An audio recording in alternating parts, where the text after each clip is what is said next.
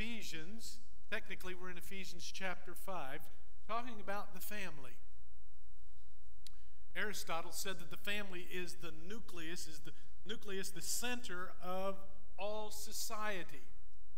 Some think that the Apostle Paul here in chapter 5 and into chapter 6 is actually calling upon that Greek understanding of what the family is, because there are 4 components that he recites, and they're very common in the Greek world. The wives first, the husbands are there, the children, and then it regards slaves and masters. That slaves and masters has a much different orientation in that ancient Greek culture than it does in our culture today, actually regarded as part of the family. And so our framework is much different than that. But it's become known throughout the centuries as the household code. The household code.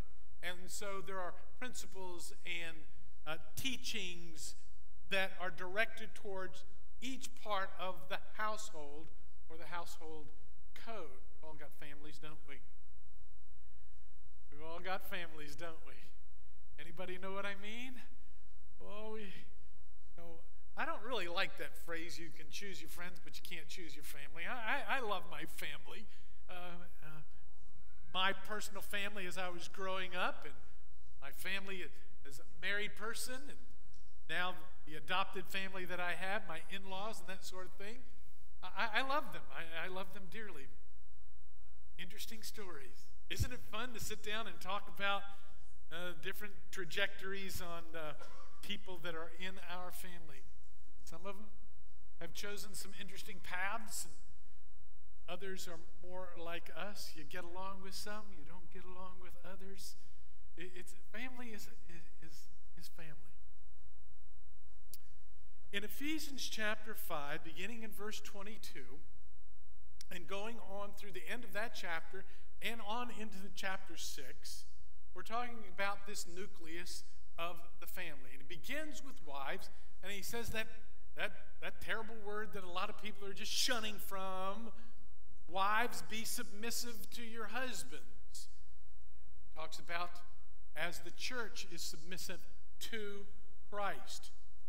Husbands are to lay down their lives for their wives as head of their wives. That headship, that's the other side of the negative coin that's kind of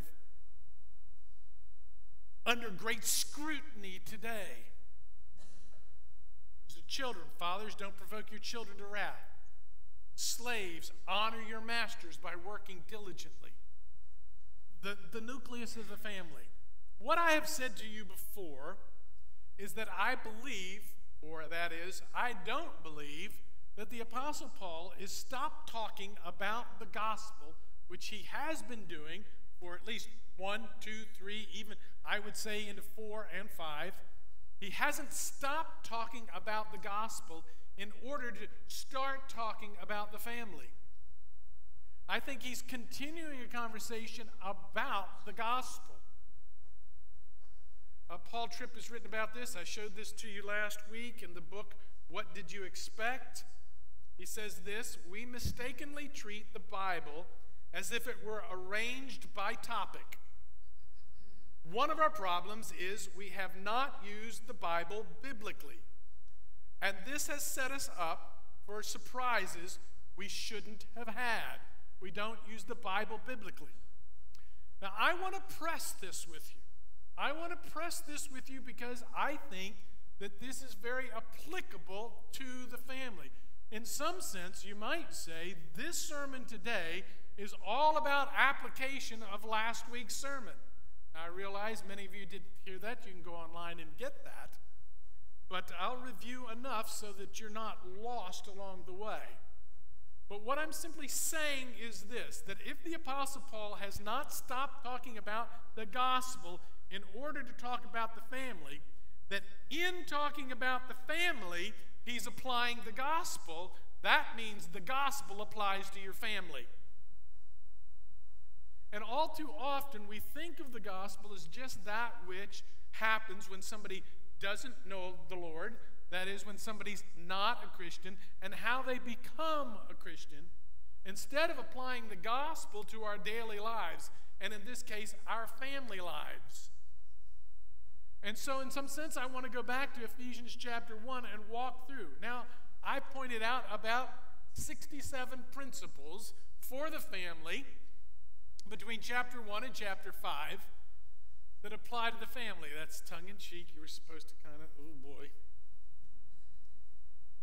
Tim Chesters has written a book, Gospel-Centered Families. And in it he indicates this: flourishing families are the result of living as a part of God's story and letting God's good news shape your values, attitudes, and behaviors. So the gospel, God's plan of redemption from Genesis to Revelation, actually should be applied in the family. That shouldn't be a shocking statement. That should be that's a no-brainer. But I'm wondering about that as we go through just these 8 principles of the gospel to be applied in the family. I think that they will highlight for you a few things that maybe we forget altogether. Maybe we take for granted. I know that as Sandy and I work through these, have worked through them with them in our children, that they bring up a different perspective, different flavor when you say, oh, you mean I'm actually supposed to do that with my wife? You mean I'm actually supposed to treat my children that way? I'm actually supposed to be rearing, growing my children to act that way toward one another? This might be a new application. Let's take a look at number 1. As the book opens up, I would suggest to you that the family is God's design. The family is blessed by God. How does Ephesians start? Now, I was kidding, of course, about the 67 different things I have selected, and this is this 30,000-foot flyover. But I wanted us to begin in the positive place that the gospel begins. Does the gospel begin in Genesis chapter 1? God creating in his image after his design? That's a great thing. Look where he begins this Ephesian letter. Blessed be the God and Father of our Lord Jesus Christ, who has blessed us with every spiritual blessing in the heavenly places. The family is blessed. You know, I would think that if I were you and I were sitting there and thinking, oh, well, the pastor's going to preach about the family today. Oh, boy, we better get ready. I mean, we're in a conservative church, and we're about to hear statistics, and I have some, and we're about to hear stories about the disintegration of the family. And sometimes this kind of preaching and teaching and writing of books actually forgets the good news of the good news. It actually forgets where God began. In fact, God, in establishing the family from the very beginning, said this is the one thing that is very good. It's a very good thing. These things that he said about man should not be alone. A husband and wife cleave to one another, to leave father and mother. Folks, we need to remember this is before the fall. This is a good thing. This is the kind of thing that God has established and blessed. And here in this particular text, if we're talking about the family and it applies, then he has blessed us with every spiritual blessing. When's the last time you thought about your family being blessed with every spiritual blessing? Well, I know that as he goes through the metaphor in chapter 5, he says it very clearly. I'm talking about a mystery. When I'm talking about husbands and wives and the duties and things that they're doing, I'm talking about a mystery. I'm talking about Christ and his church as a family. Christ and his church, and equating it to the family.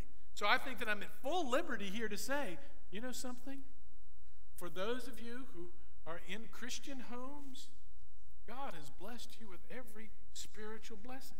He's created you in his image. Now, in each of these, I may have the negative side of the coin to flip over. Families, He's created you in His image, but not to replace His image.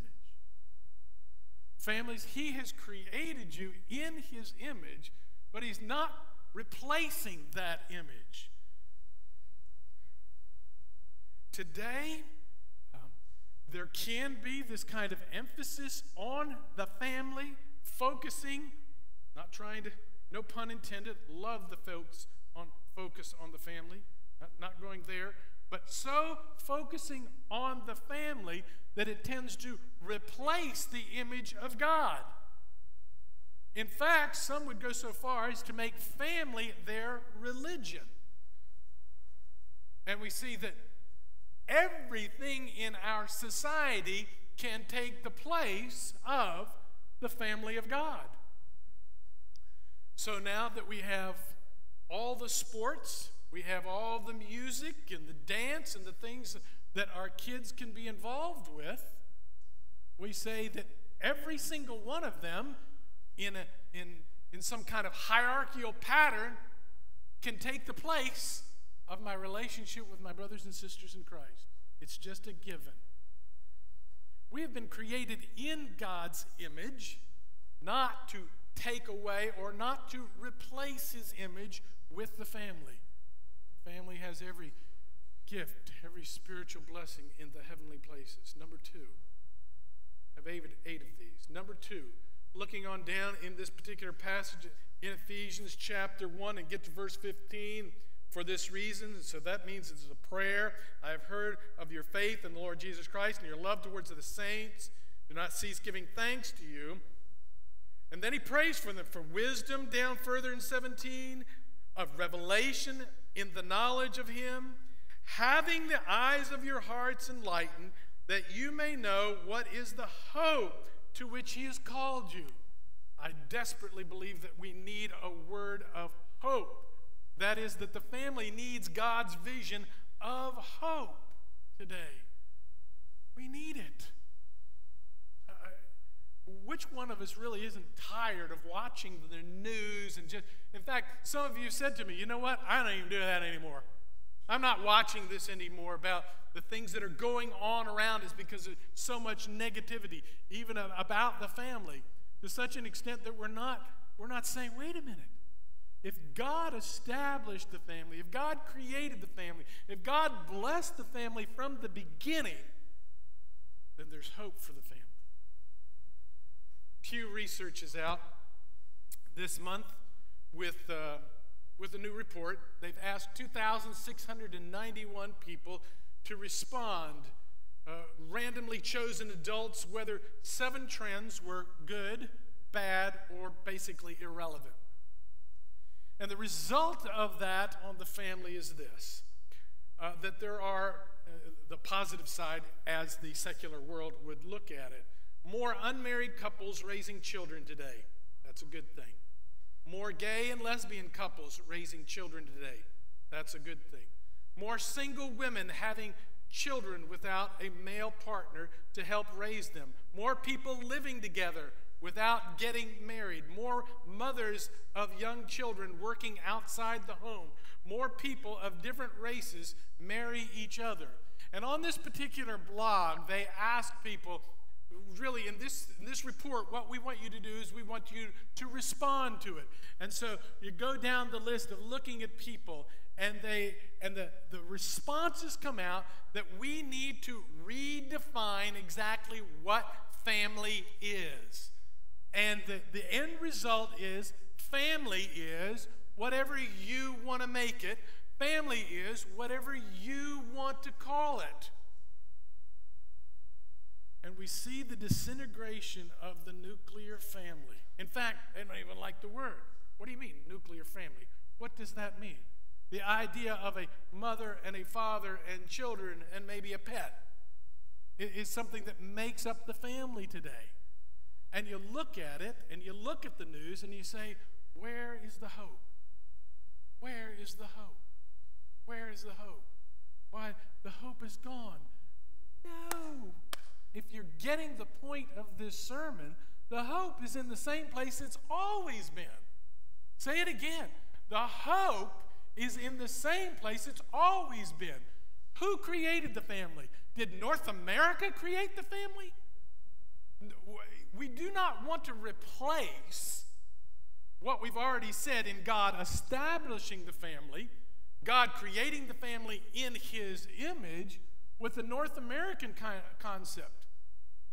If we do, then you're right. There is no hope. But if there is hope for the family today, it's not in Washington, it's not in Pew Reports, it's not in the counselor's office. Hope hasn't been lost. Hope is still in the same place it's always been, in the gospel. When's the last time you thought about that? In each one of these, as I go down and think about the family and the family challenges, I think about the family members who don't know the Lord, the family members who are in trouble one way or the other, and the grieving thing that comes into our family about nephews and nieces and little people and great nephews and great nieces and the world that they face, and we can all get in somewhat of a tizzy until we say, God, we depend upon you and your grace for hope for the future. You've said it. Wow, is there any hope for this next generation? You've said it. Wow, you're sitting around and listening to the news. Wow, is there any hope for this next generation? And if you know the Lord Jesus, it ought to come back as absolutely yes. There's great hope for this next generation. Why, we ought to be on the positive side of it. The gospel-centered family is looking at the gospel alone, not in the world that's around us. Is there any hope for the family? I would say absolutely yes. Number 3, though, it comes in Ephesians chapter 2. There it is. Is it for the family? I think it is for the family. And you were dead in your trespasses and sins, in which you once walked, following the course of this world, following the prince of the power of air, the spirit that is now worked in the sons of disobedience, among whom we all once lived in the passions of our flesh, carrying out the desires of the body and the mind, and were by nature children of wrath, like the rest of mankind. Guess who you live with? The family is made up of sinners.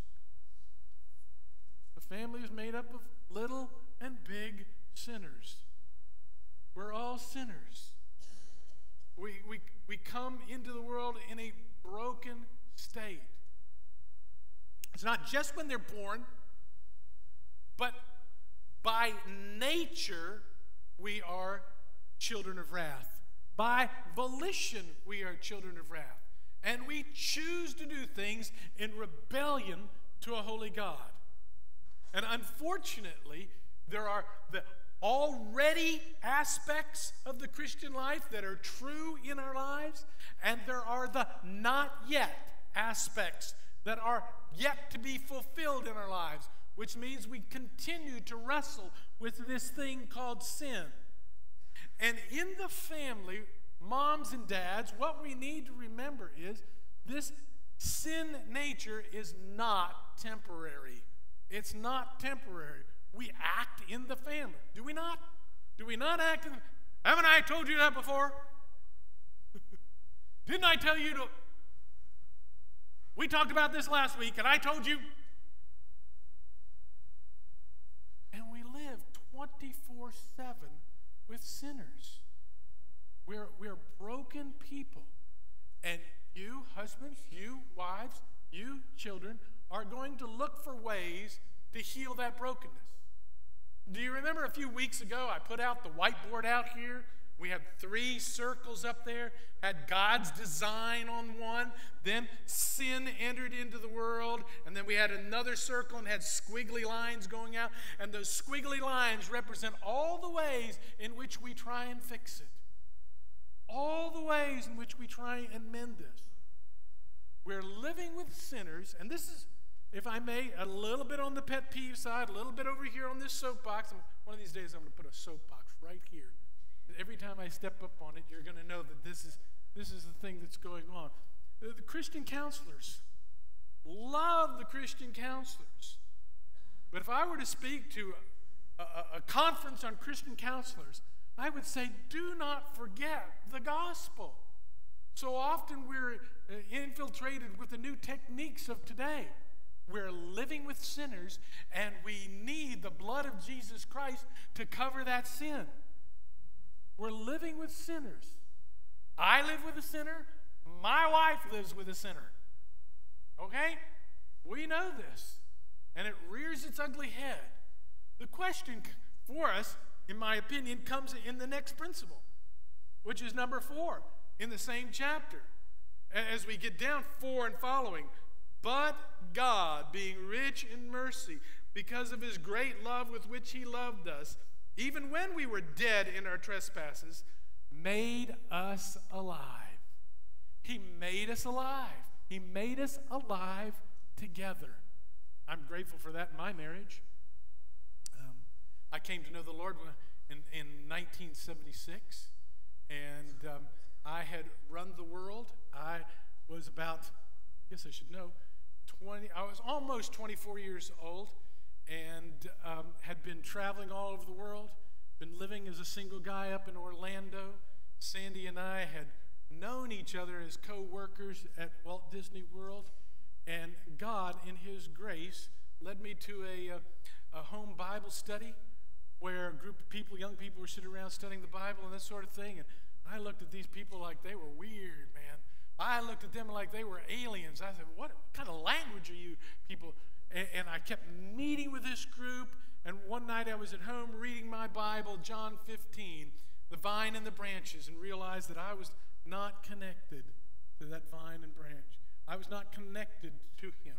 And I asked him at that point to become boss of my life, for him in biblical language to become Lord of my life.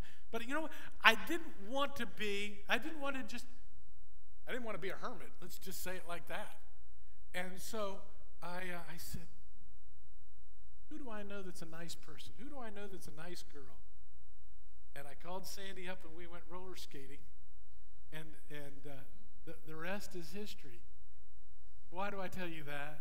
Well, I'm thrilled about it. Love to tell the story over and over again. Love it. You know something? Wasn't long. We were sitting on a bench, Lake Iola, there in the center of Orlando. And she said, "You're different. You're something. What's happening there?" And I told her of what Christ has been doing in my life, love of the Word of God. And you know what God did?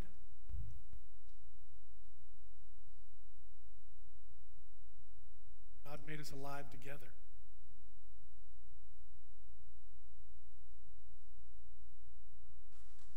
When's the last time you looked at a family member?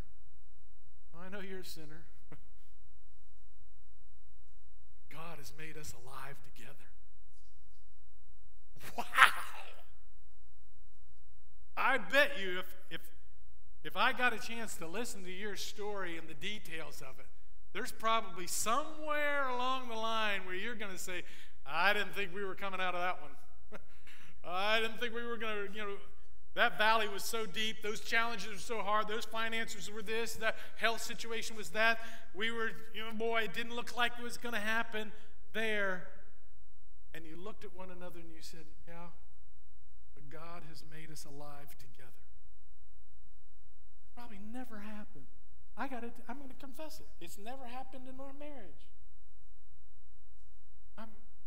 Okay. It doesn't have to be in those exact words. And so, we've said things like, God's still on his throne. He's still seated in the heavenly places. He does what he pleases. He is in charge. Yeah, you can say it different ways.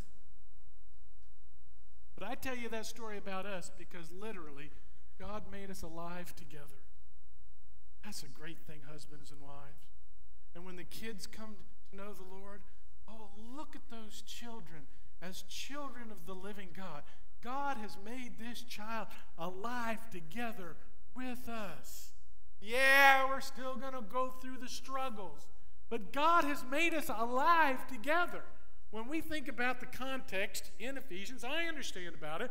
Paul is writing to the church, and he's saying to the church, it's not just Jews only, it's Gentiles, that he's broken down the wall. Things used to separate us, but now he's put us together, made us alive together. I understand that. But I think it's very applicable to the family, and I'll show you why. In this next one, Alive Together. Elyse Fitzpatrick wrote a book called Give Them Grace, primarily directed towards children. But here's what they say. Fitzpatrick and Thompson both wrote the book, so I got to give Thompson the credit. Offered their gospel-centered answer this way. Paul is telling parents to daily proclaim the message about Jesus to their children and to warn or rebuke them when they forget to live in the light of what Jesus has already done. He was telling them to tether every aspect of their parenting to the gospel message. To tether every aspect of their parenting to the gospel message. That's what's happening. That's what's happening this morning in this room. I am saying to husbands and wives and to parents, tether your parenting, tether your marriage relationship to the gospel message. That's what Ephesians is doing. That's what I think Paul is doing in Ephesians when he turns to the family. He says, in light of everything that I've said, you were created good, that you fell the way that you fell, that you struggled, but there is hope because God has made us alive together. Those are marriage principles. Those are parenting principles. That's what I believe that he's doing. Give them grace. Number 5. Number 5, as we look further into this particular passage of Scripture, therefore remember that at one time you Gentiles, and there he goes, and I'm not going to read the whole text. He's off saying at one time you were alienated. At one time you were separated. You weren't a part of the family, but now God has put you together. The family has been made one by God. Husbands and wives. Therefore shall a man leave his mother and father and cleave to his wife, and the two shall be one. It's a mystery. He speaks of Christ and his church. Eli Finkel has written an interesting statement here. We desire more from potential spouses than in previous eras. That's what he's going to say. He's writing and he's saying, in this generation, more particularly in the millennial, what they're doing is they're requiring more of their either future spouse or their spouses that they have. They're requiring more of them. So I've got you in the right paradigm there. They're requiring more of their spouses than ever before. Not just shelter and survival or love and intimacy. We demand self-actualization in the all or nothing paradigm of personal fulfillment. The reason I'm marrying you is because of what you can do for me. I'm searching. Think about it. When's the last time you watched one of the commercials for dating and online? The next time you see it, see if the commercial is not directed toward what we can find somebody else that'll do this for you. We can find somebody else that'll do this for you. We can find somebody else that you match it, you figure that's going to be more compatible for me. And more than any other generation, we're looking for a spouse who can deliver full fulfillment. And yet the Christian worldview is different. To marry is to give yourself away, to find that you gain another person. That's a different worldview. Totally different perspective. Not marrying for what my self-actualization can be, but to marry is to give yourself away to find that you gain another person and that your union exudes more life than the calculated transactions between two allied individuals. What that last family said was, oh, no, don't misunderstand us. You know, she brings this to the table and he brings this to the table and we come together and we're just better together than we are separated like that. And that is not the biblical perspective, because that still brings two people to the same table separately. And the biblical perspective says the two become one, that you give yourself away that you can see by the uniting of two to one that the two glorify God better than the two can separately. That's a different worldview altogether. Number 6, the family is made up of different gifts. And I skipped over some passage here, but I go to chapter 4, verse 7, in which it reads, "But grace was given to each one of us according to the measure of Christ's gifts." Now, which one of you hasn't said, if you have 2 children, you may 2, 3, 4, 5, talked to a guy this week with 7 kids. Whew. Boy, I bet, which one hasn't said, they are not alike? I mean, after 7, I'm beginning to think maybe 2 of them are a little bit alike or a little bit more alike. But you stand around the grocery store, you're at the club meeting, you're at the Bible study or whatever, and you get into a conversation and you say, I've got multiple kids, but they are so different. They are so different from each other. But when's the last time you and I said, wow, that must be the way God has gifted them. That must be the way that God has gifted them. We're so quick to choose the almost negative side of it, and yet to stand back and say, that's the gifting of God. Certainly, he says in chapter 2 and chapter 3, he's talking a great deal about the oneness and the uniting, as I've already said. But in that uniting, as we said about the gospel, we can say about the family that God has gifted each one in the family according to his good pleasure. You see what it says? It is a grace gift. Look at that verse again. But grace was given to each one. Grace was given to each one of us according to the measure of Christ's gift. According to Christ. The Lord our God has made each member of the family. It's not a matter of being right and wrong. It's a matter of being different. Sandy and I noted that through the years. She loves for me to talk about her. We're just too different. I grew up in Washington, D.C. We didn't have just one football team. We had 2 football teams. Why, my mother drove a school bus in the morning, and she would finish driving the school bus. She'd go to the local drugstore, and in would come half of the Washington Redskins football team, because we lived about 1.5 miles or so away from the training center outside of Washington and Virginia. And all these guys lived in the area, and before they go to training camp for that day, they'd come in there and sit down at the drugstore, have a cup of coffee. My mom would finish driving the bus. She'd go in there. She'd sit down in one of the booths, and she'd proceed to tell them everything they did wrong that day before. You shouldn't have done that. You shouldn't have done this. I'm sure they loved seeing her. They would go, she's here. Let's go someplace. I mean, she could tell them everything. Blocks and tackles and plays and things that they should have done. My wife grew up in Central Florida. I mean, before there was a Tampa Bay, Miami was down here for sure. That was like 5 hours away from where she grew up. Her mama didn't care about football. Her daddy didn't care about football. She didn't care about football. And that's just a silly little thing to say, wow, we were different. We were different. And God has made us one and grown us together. But you know what? We're still different. We're still different. When's the last time you looked at your spouse to say, that's the way God has gifted you? That's a grace gift of the way that God has gifted you. I love the way God has gifted you. Why, Ephesians chapter 4 says that that's the way you are, and the talents and the gifts that you are is the way that God has made you. It's gospel. That's the gospel applied to marriage. Say that. Go home there. You can say it right now. Reach over there and whisper and say, I just love the way God gifted me. Isn't that good? It's good. It's wonderful. The gospel in the marriage relationship.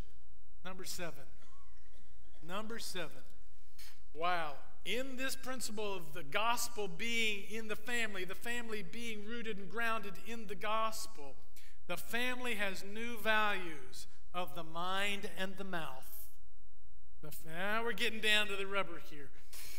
The family has new values of the mind and of the mouth. Look in chapter 4. In 17, he starts out, "Now this I say and testify in the Lord, that you must no longer walk as the Gentiles do in futility of their minds." The way that we think. They are darkened in their understanding, alienated in the life of God because of ignorance that is in them, due to the hardness of heart. Every single one of these, honestly, do need another sermon. They really do. But when we talk about growing and learning and having our minds shaped, I want to know, in the family, where is our family worship? Where is our devotional time as a family? Now listen, I tried. All through the years, we did different things. We met at the dinner table. We'd break out the Bible. We'd get to rolling of the eyes, sometimes, not always. Nothing like when I had tried to get the family to sing. You know, the Bible says, hey, to greet one another, songs, hymns, spiritual songs. I think we ought to sing together, just the four of us. Yeah, it didn't go. I don't know what will work with your family and won't work with your family. But right here, I do know that if I'm applying the gospel principles to the family, he wants us to grow in our understanding. And everything that we can say about Christianity today in its biblical illiteracy, and there's much to be said about the fact that we don't know the Bible, that we don't know some of the simplest doctrine. Where should it happen? Somebody say to me, where should the teaching? Oh, well, the church this, church that. You know, this is a great church. We've got some of the best teaching. I told the starting point. Wonderful. Love the teachers that we have here. Where should teaching start? It should start that table right there. You say, well, I'm not that theologically astute. Well, if you can read. Hey, even if you can't read, one of you can read. One of you can practice. You can talk to the children. You can nurture them. You can grow them up in the fear and the admonition of the Lord. Which one of you wants to look at your child and say, well, I know your mind is futile and that you're darkened in your understanding and that you're ignorant? That's what the text says. It's a prayer. He's praying for them. I'm praying for you. I'm praying for our families, that we would at those dining tables.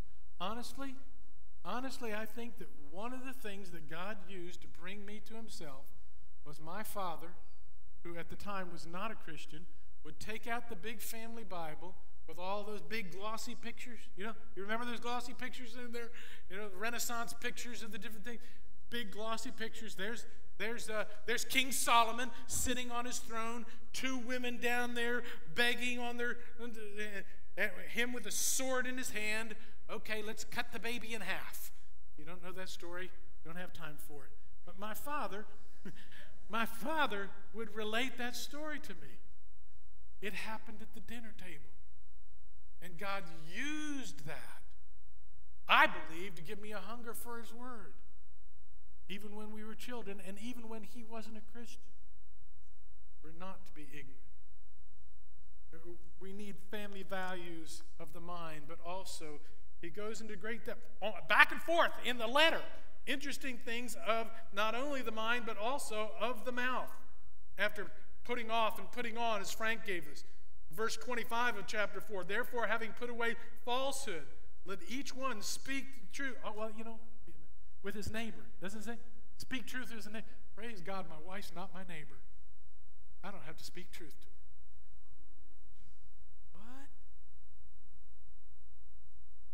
What? Speaking the truth, for we are members of one another. Bam! We are members of one another. Be angry and do not sin. Do not let the sun go down on your anger. Do we need a whole sermon right there? Wow. Let me tell you, folks, that's tough. Read the text. Want to follow God? All right, let's talk. I don't think so. Right? Be angry and do not sin. Do not let the sun go down on your anger, and give no opportunity for the devil. Let the thief no longer steal, but rather let him labor honestly, it says. Let no, verse 29, let no corrupt talk come out of your mouth, but such as good for building up, as it fits the occasion, that it may give grace to those who hear. Wife, husband, I don't want to let a word come out of my mouth that is not good for building you up. So look at husbands and wives and use the gospel message, that our values would be renewed in our mind and that we would have a worldview, and that would follow through with this thing that James says no one can tame. Let no unwholesome word proceed from your mouth. Anybody? I can't read. This hand's got to go down. The gospel. And then finally, number 8. I wish it ended in a different way, but this is the text in which it comes. And that is, the family is sacred territory. Why do you wish that it ended differently? Because it goes through and talks in detail about the immorality that can destroy you and the immorality that is destroying American families. According to CDC, nearly 1 in 5 women in the United States is a rape victim. According to Barna, 41% of young children, 41% of young Christian, say it again, 41% of young Christian men regularly seek out pornography. And a staggering 72% of non-Christian young men do likewise. It's a statistical impossibility. It's a statistical impossibility that your family, friendships, church, and marriage aren't in some way haunted by sexual immorality. It's impossible. It is the new norm. It is all around us, all the time, at the click of a button. And we've spoken about this in general. But now I want to go back to our text that we have, or at least that I started. And I want to say that understanding wives be in submission to your husbands is contingent upon husbands laying down your life for your wife. Husbands laying down your life as Christ laid down his life for the church. And we could go into a great deal of length of how to get your kids stop eating so much sugar, screen time. We can go through the principles. But until we have men who are willing to lay their lives down for the family, we are in danger. You've already heard what I said about hope. We have hope. Well then, Pastor, where is it? Where is it? It is in us confessing, falling on our faces, and asking God for the grace and mercy that comes in the gospel. That's why the Apostle Paul introduces, not because be not drunk with wine, as I said before, it's not dietary, but be spirit-filled, because you cannot lay your life down. You cannot exhibit the submissiveness to the authority of a husband like the church is to the Lord. You cannot do these things apart from being spirit-filled. This is spiritual warfare. That's why he follows this dialogue about the family right into spiritual warfare. And so I want to encourage you today. Each one of you have been created in God's design. Each one of you have been created God's image. Each one of you in various ways have sought to rebel against God. Biblical word for that is sin. And because of it, and folks, you can look to the right, you can look to the left. Because of it, every one of us is broken. We may be broken in different ways, but every single one of us is broken. Maybe you're dealing with the sexual immoralities. Maybe you're dealing with the gender identifications. Maybe you're dealing with how to use your money, or you're dealing with that continual anger problem. Maybe you're dealing with those family relationships that, oh God, why can't I be like somebody else? Let me tell you, folks, that somebody else is. And God took that brokenness upon himself, the person of the Lord Jesus Christ. He who knew no sin became sin on our behalf and took that righteousness and put it on us. Oh, well, then that creates the perfect family. No, it doesn't, because we continue to wrestle in there. But I'm asking you today, hear the words of the gospel for and with the people you live with, and apply the gospel in your family. And what will happen? You see, just wondering what's going on in your mind. What will happen? What will happen is exactly what the text says will happen. It will be to the praise and the glory of God the Father. It will be to the praise of his holy name. It will be to him who is gathering all things unto himself.